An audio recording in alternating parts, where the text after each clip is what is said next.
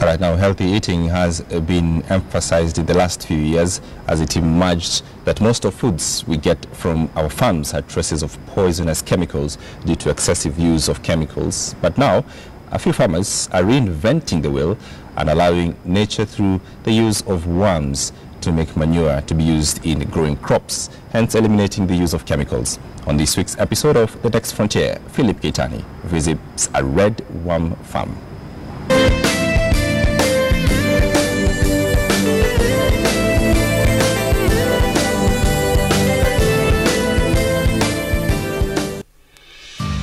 Meet Peter Kanyagia, a farmer who earns a living by getting his hands dirty by shifting through heaps of compost to unearth his money-making redworms. But these particular redworms have been found to be the best type of worms which can make organic compost. It's a fact that good fertile soil is full of redworms, but few people realize that adding worms to the soil, eliminating chemical use and giving the worms some food and water can quickly turn poor soil into the very best topsoil.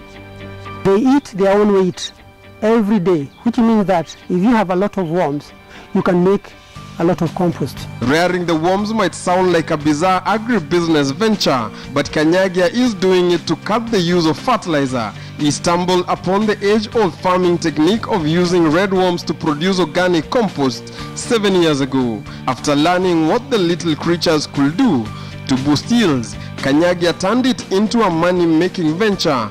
Vermiculture is the practice of rearing redworms. His Joe Vermiculture Farm is located in Denderu on the western outskirts of Nairobi. We have two types of compost. The first type of compost is in liquid form. It is called vermi-liquid, which we harvest and put it in bucket. The other type of compost is the actual compost, hard compost, which we harvest from the beds of the worm bed.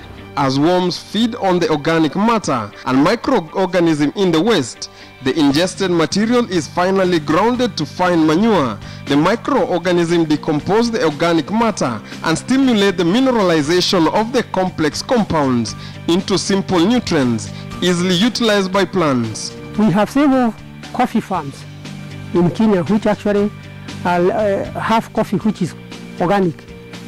And that organic coffee is so expensive that Kenyans cannot afford it. It's usually exported. Vermicomposting is different from traditional composting as it uses selected species of earthworms to help decompose and transform organic waste into useful compost. With traditional composting, the piles are mixed and aerated mechanically, but with the vermicomposting, the redworms mix and help aerate the waste. Healthy eating has been a clarion call by most nutritionists in the country, and with the use of these redworms by farmers is the only sure way to ensure that you end up with that healthy plate of food on your table. Keitany for The Next Frontier.